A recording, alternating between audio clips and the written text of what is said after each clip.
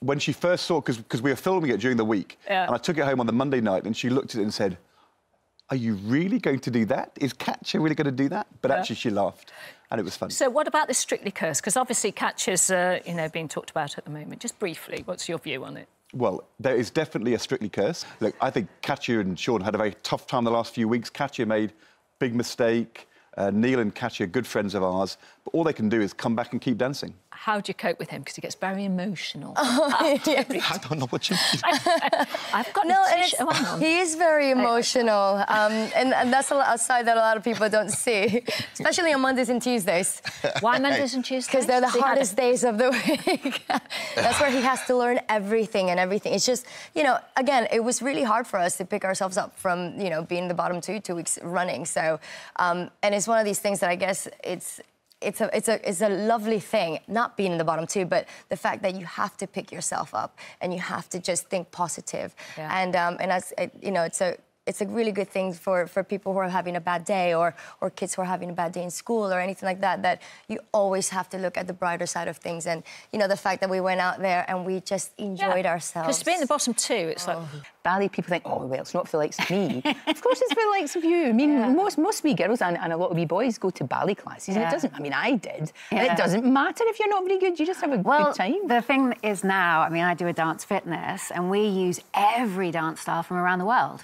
Just to keep the variety, and the book is about variety as well, to make sure that there is something there for everybody in dance, that it doesn't have to be classical ballet and it doesn't have to be, you know, the more extreme dance styles, that it can be those lovely, relaxed styles of something like street or hip-hop. You know, you can have fun with that, you can have fun with salsa, you can have fun with flamenco, you can... I mean, it's endless. You were, and you won the tour. Yeah, I felt like I grew as a person in doing that. I think it was all the endorphins running around my body at the time as well. And I was going through mental health issues at the time, and it sort of helped bring it out of myself, so to help me talk about it a lot more. So, yeah, it changed. I think it has helped change my life a lot. People say it's the best experience ever being on a show like Strictly. And you, I mean, you obviously had a little bit of dance ability because you're in a band, but it's very, very different from doing a tango. Most definitely. It's, I mean, for holding someone in hold, you know, ballroom hold, it's just something alien to me, especially to my body. You would have been so good at dancing at your wedding. Yeah, we slow danced, sort of like you did, you know, at your first school prom. Yeah, that I remember. It was one of those. We used to call it a moonie. You did a moonie at the end of the evening, and you just kind of, I remember. It's hilarious. Look, you'll get a different dancing partner though at Christmas time. Christopher Biggins. You're doing Aladdin. Yes, we are. Yeah, this is the second time I'm working with Mr. Biggins. He's great, isn't he? He's amazing. He was a wonderful teacher. We're doing 1.5 minutes. These guys do about 10 minutes of dance in a week. You know, I don't know how you do it. We learn 1.5 minutes. Yeah. These guys are learning 3 and 4 numbers. But it's a pressure though. That 1.5 minutes, you know, that's a big pressure to get right. That's pressure if you're doing it in your bathroom. Never mind in front of 11 million people. Do you just not think about that when you're dancing? But there's 500 people in the room as well going.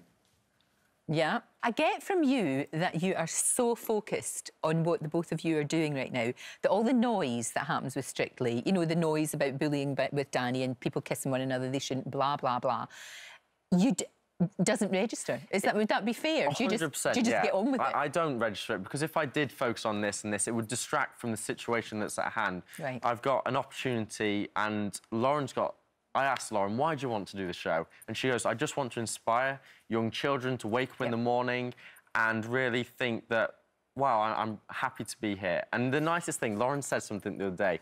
Usually people come up to her and go, oh, congratulations as a Paralympian, and start looking at her arm. Yes. And now we're in Portsmouth and we're walking around in her hometown and they walk up to her and go, congratulations for Strictly, give her a hug. There's never ever an awareness of her arm. And I obviously, we would never think about this, but for her to actually say that is so lovely. Yeah, that's amazing. That people are seeing her for Lauren Steadman, not I've got one arm. Who happens to have a disability, exactly. I get you. Yeah, that makes perfect sense. So for her, it was the nicest thing ever for her to say that. That's right, but and just that, and I had you in my head because it's like those endorphins. It would honestly, because it's just you get these endorphins. We have fun.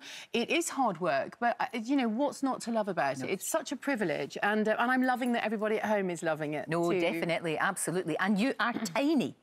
Because you're working this woman far too hard. There's nothing of her. It's not actually me. It's not actually me. It's the diet. I think we rehearse about 20 minutes a day. 20 minutes a day we rehearse. Yeah, we get like. I have to ask. Can I have a minute's break now? Yeah, and it sounds really. I sound really horrible, but we do have fun. I think we have fun. We do rehearse a lot, though. I have to say, and Kate has to. What I found the most impressive about my series this year is Kate has two very young children. Yes. And I know she has to do the school run before she sees me. And then I keep her in that rehearsal room for 9 hours to try and get the dance ready. And then she goes home and it's an amazing mom. And then on the weekend, she's an incredible performer. So you're a super woman. Very much so. Now, look, obviously, with you being a Paralympian and all, and you're not wearing a prosthetic or anything like that, because that doesn't work for you. I just think it would get in the way. We've managed to do all of our routines without. The thing is, you've never used one, have you? So why would you then? It would look kind of weird. Yeah, only on the bike, so. And it would be a wee bit clumsy. So does it mean different challenges for you in a way? I think for me, when it comes down to the choreography side, obviously I would go to grab the hand normally and it's not there. For sure. So when we're doing lifts and stuff, we do have to think differently about how we would maybe somehow get you on top of my shoulders like we are this week and throwing you around. We've got some interesting things coming, but the thing is, you just approach everything so positive. So Lauren just goes in with a clear mind. There's no right, there's no wrong. You're just like, yeah, we'll do it. What if they said to you, we need you? Would you come back, or do you think that's part of your past now? It's definitely part of my past. I've had the most amazing year. It came at exactly the right time. Right. I'd go back in a different role, you know. You'd be a great judge. I would love that as a role. You really would be a good judge, because you know it inside out, Brendan. You've been there. I mean, I think that makes a massive difference. Yeah, but actually, you know, people have been saying quite a lot, you know, they need to have you back. It's like, actually, if they asked, I wouldn't go back. I've had an incredible year with so many opportunities that I would never have had if I'd still been on the show. I've just spent 2 weeks filming in Italy, doing the most incredible show coming out in the spring, so look forward to that one. And just the opportunities that, because Strictly takes over your whole life 4 or 5 months of the year. Yep. I mean, you have no time at all. The things I've been able to do, you know, so many opportunities, and it's been an incredible year. You look really well, and you look really happy. I don't know how. I've just been looking after my 2 children by myself all weekend. You know, the audience will let you know who they want to see. There's always going to be a few of us who've got some sort of experience. Always. And I've never said that I haven't, and I'm just so chuffed to do it. It's amazing. And it's a little bit different, isn't it? It's like she does hand choreography when she was doing with steps. I always call hand choreography. Hand choreography. Yeah, because it's all about this, isn't it? But when you dance, it's completely different. You have to move your feet on time, with technique, and everything. A lot to remember, isn't it? It's just nothing like you've ever done before in your life. Yeah, we're doing Danny and Sandy. Oh, brilliant. You're the one that I want. And it's so fast. Oh, my goodness. First of all, day 1, on Monday, I was giggling my head off, wasn't I? I was like, this is really funny. Day 2, I was like, no, it's not funny. This is hard. And it's interesting, isn't it? Because it's a very intense and passionate, sometimes, relationship. I mean, we've seen that. We've seen that in the past, where there has been the so-called Strictly curse. Yeah. But I don't think you can underestimate that relationship. I think there is so much passion and sensuality and storytelling through dance. Yeah.